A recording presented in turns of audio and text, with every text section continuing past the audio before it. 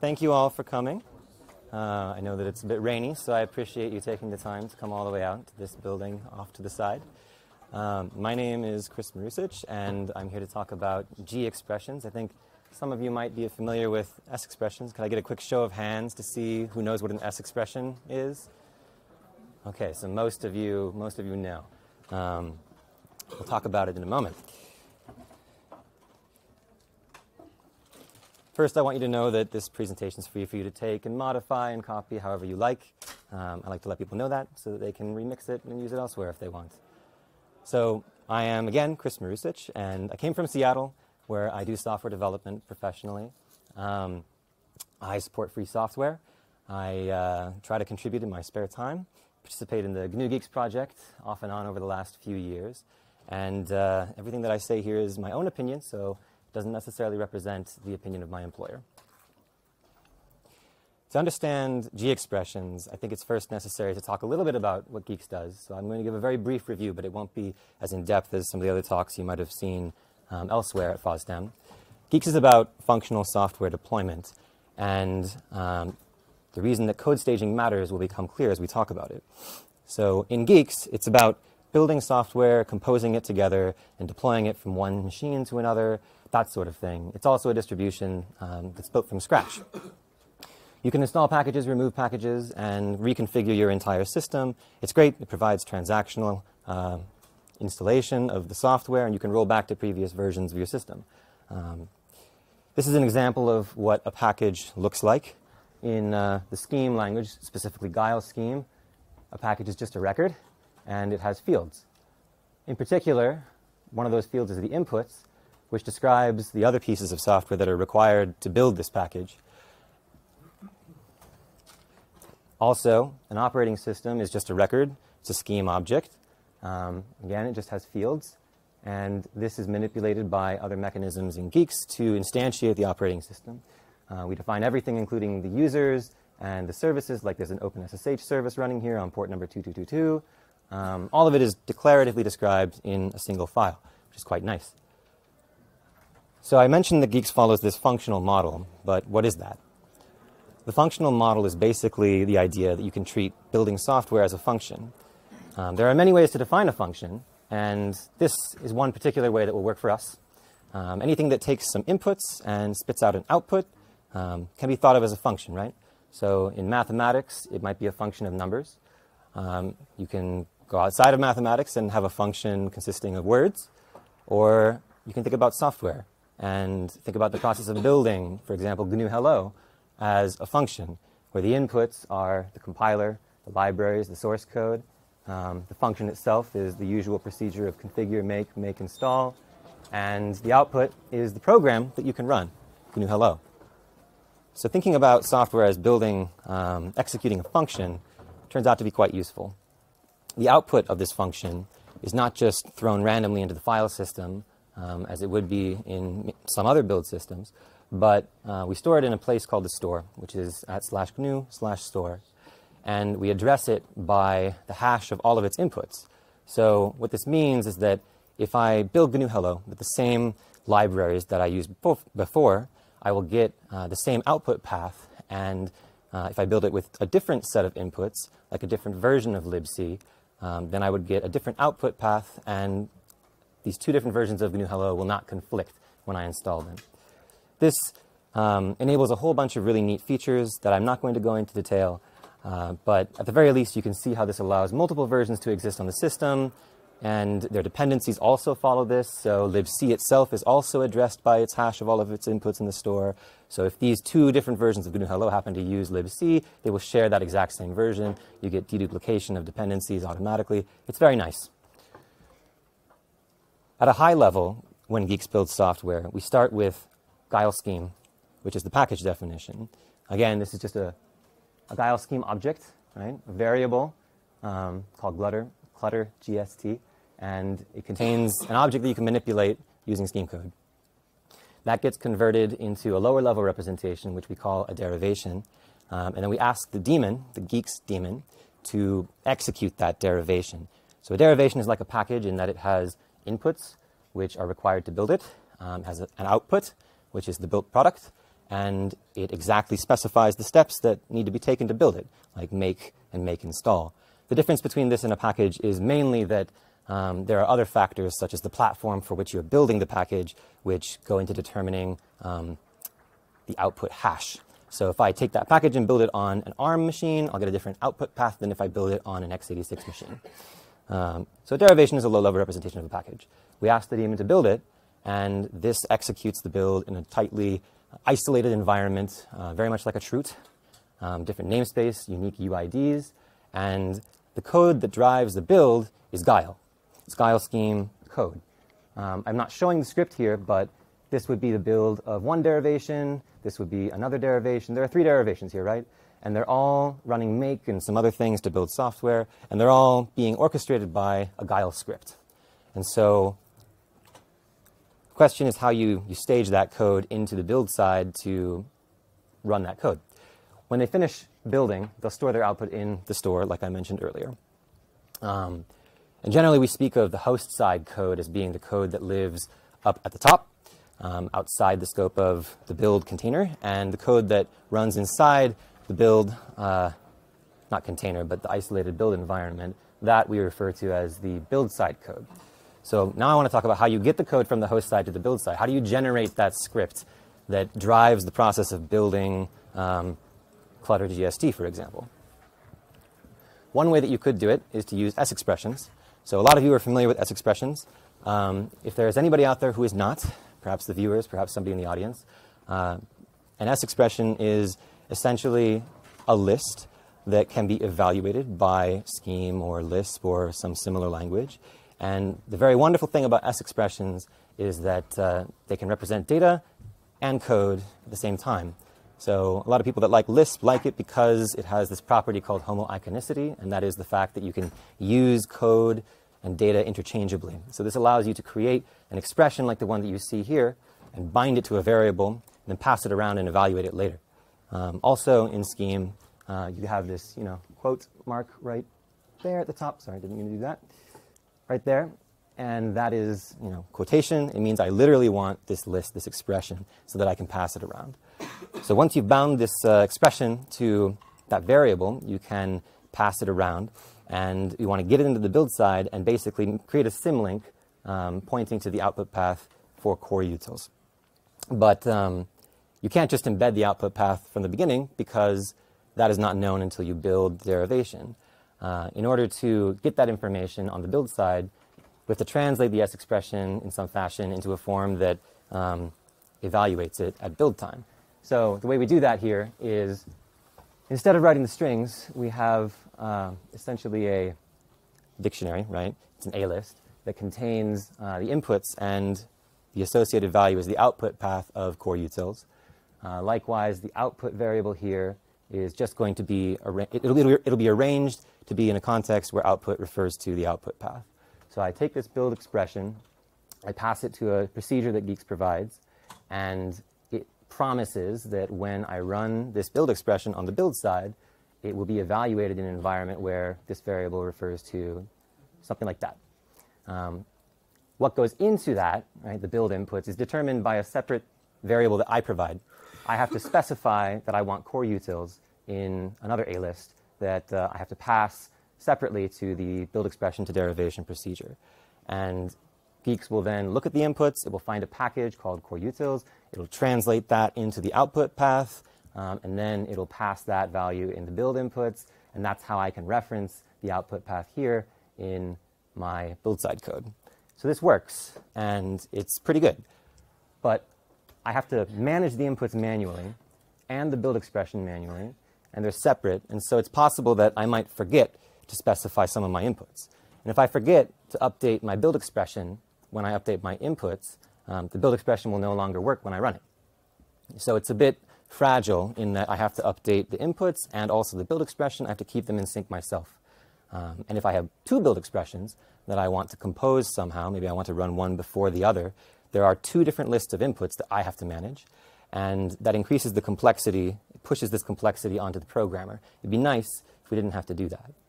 So a quick summary, S expressions, some benefits of using them is that they're familiar, And also because the inputs are separate from the expression, it's fairly easy to change the inputs without modifying the expression. If I have a custom package that I want to use in place of the default core utils, it's very straightforward. You just update that value in the A list of inputs.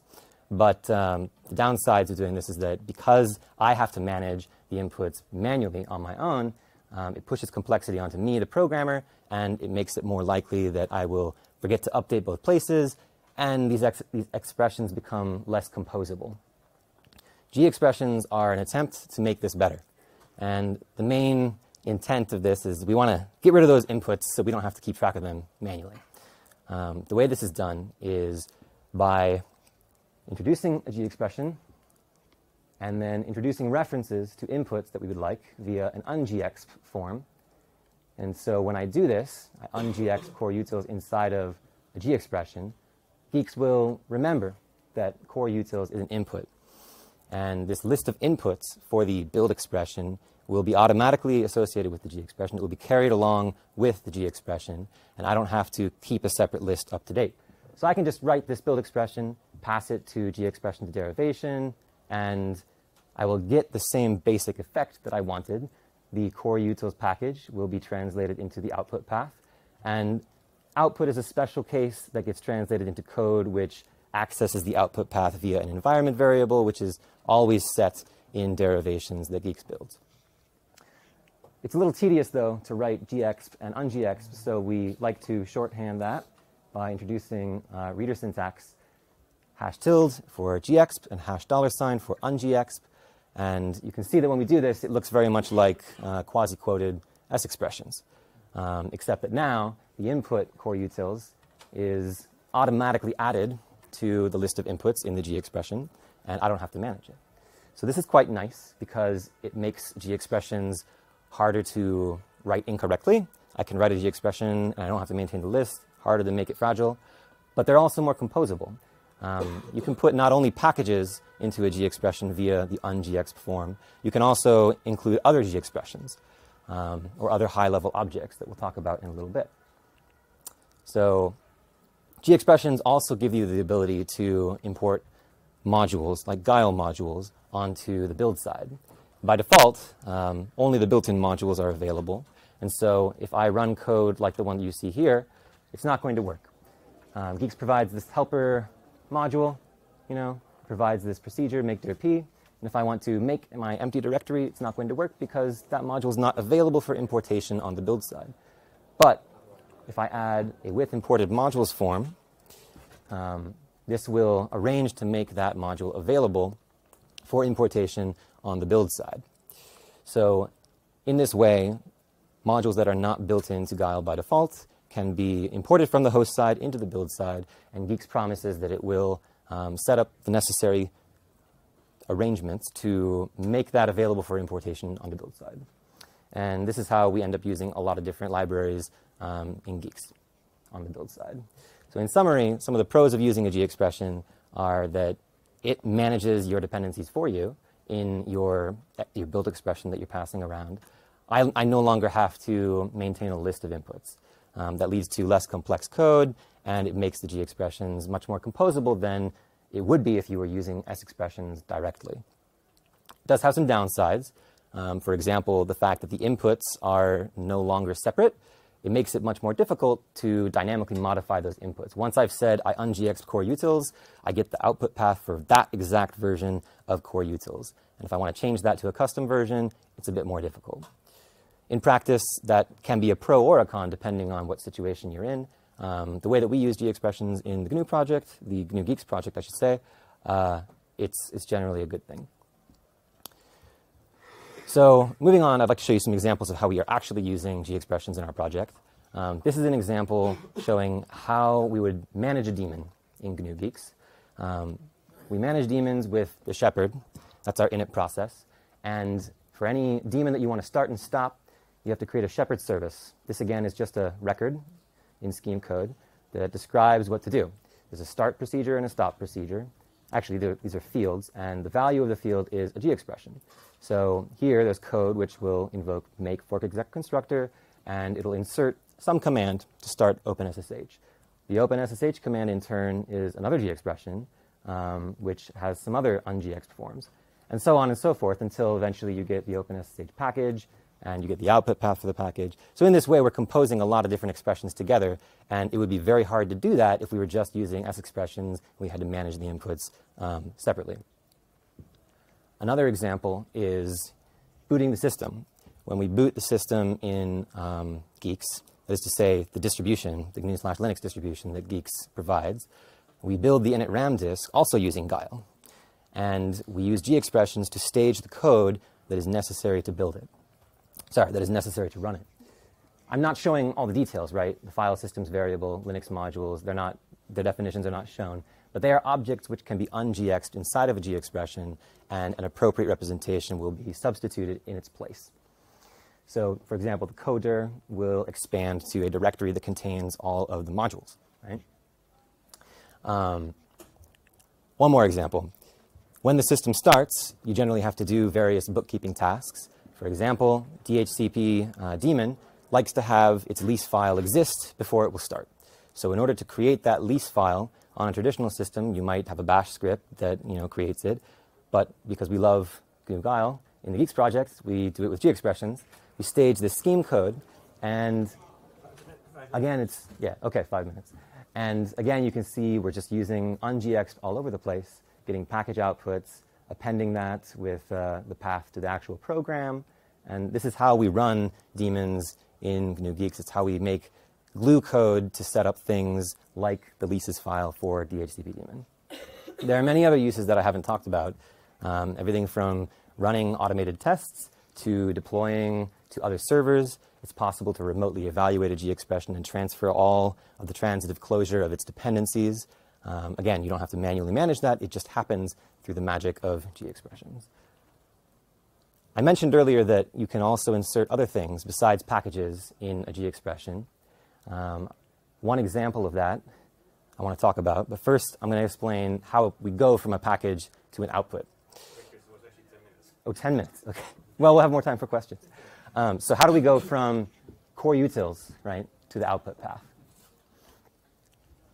Generally speaking, we start with a high-level object like a package, and we lower it to some lower representation, and then expand that into the output that gets replaced.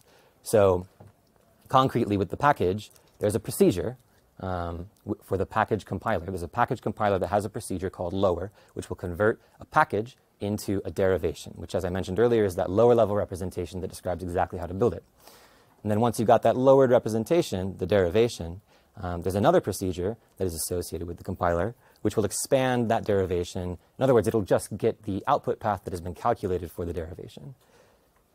So it's not just for packages, but also if you want to, for example, get rid of this string append, right? We've got this code up here.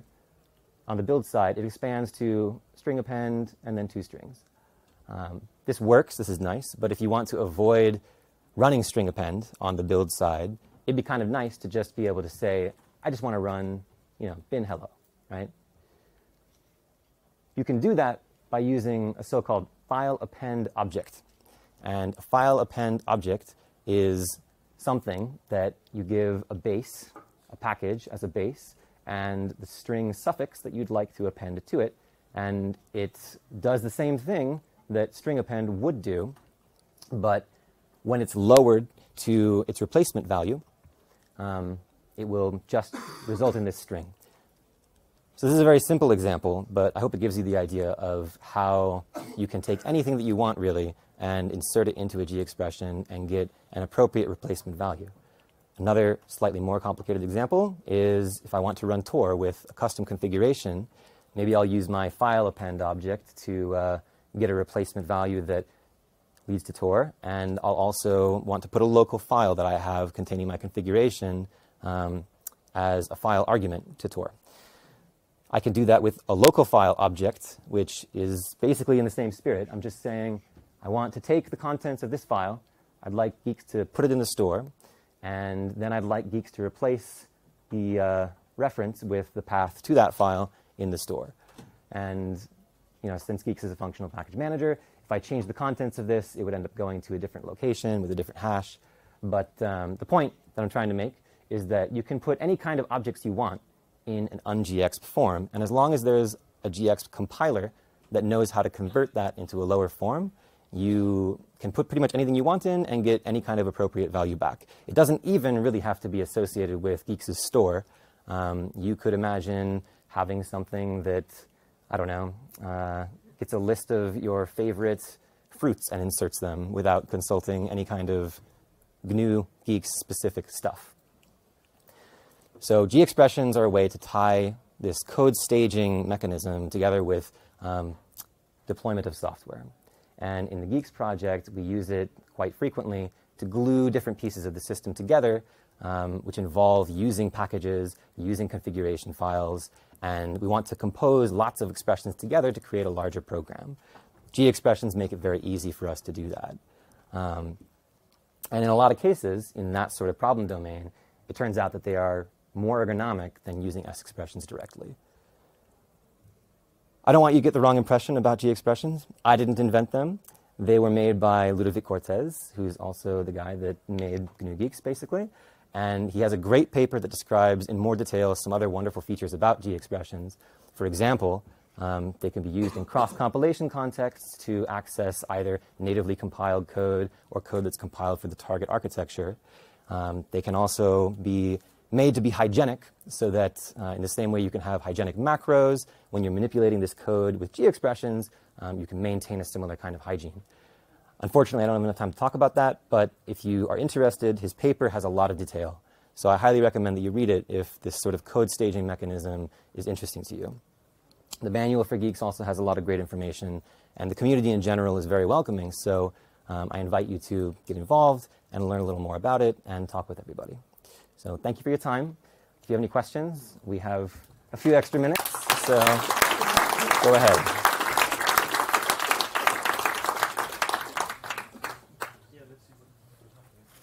Yes, in the back. So one question would be, when I tried to make the first more complicated Guix package, obviously I went through the entire route, the entire tree of packages in Guix, and there were often these recurrences of, and this is something you mentioned at the beginning, we had imported modules, right. macro, and then there is a snippet where you actually use module. And it seems it's a lot of repetitiveness there. So why do I need to first declare which of these modules I want imported and then use exactly the same modules? It's somehow really counterintuitive to me, and maybe right. It's somewhere in documentation, but I'm not sure. Okay. So I think the question is back in, maybe I can go back to the slide that we had perhaps, where we were importing modules, and it's this one, right? Oh. Oh, okay. So forget about the screen then. Right. You say I want to use these modules, and then again I have to say with that module do something. Right. Right. So the question is, why do I have to say with imported modules, Guix build utils, followed by code that then says use modules, Guix build utils, right? Yeah. Okay. So the answer to that question has mainly to do with the built-in modules for GNU Guile, because it's not necessary to make that available through any special means. Every derivation is run with Guile, an exact version of Guile. And if you're just using a built-in module, you don't need to have any extra support for that. You can just say use modules and then the built-in, like ice9, rdelim, or something. And if you coupled use modules together with the with imported modules form, then you would have to import that built-in module from the host side. And that means that if I'm using one version of Guile and you're using a different version of Guile, it starts to be possible that we would pull in different versions of the built-in modules, which were already there to begin with, right? So it's mainly to improve the reproducibility of the build and the fact that it's not necessary for built-in modules. And we didn't want to couple those two together. And the second question is, I mean, this entire system with G expressions and the monadic subsystem, it seems very powerful. And yeah, you said you can use it for in various different projects. I mean, something like this seemed like I needed that maybe 2 years ago, and I started doing something kind of quite dynamic that depends on dynamic modules, and then these modules are getting expanded, and they're also somehow well, basically, is it is there a way to maybe to take this out of Guix, you know, and just use it as Right. another guy module in some Right. way without? Right. So, the question is, it seems like G expressions are kind of tightly coupled with Guix. And is it possible to remove that from the context of Guix and use it in other situations where code staging might be useful? Right. So I kind of mentioned this with that silly example earlier, but it is possible to do that. It's just that right now there is a lot of Guix-specific stuff kind of polluting the implementation, I guess. And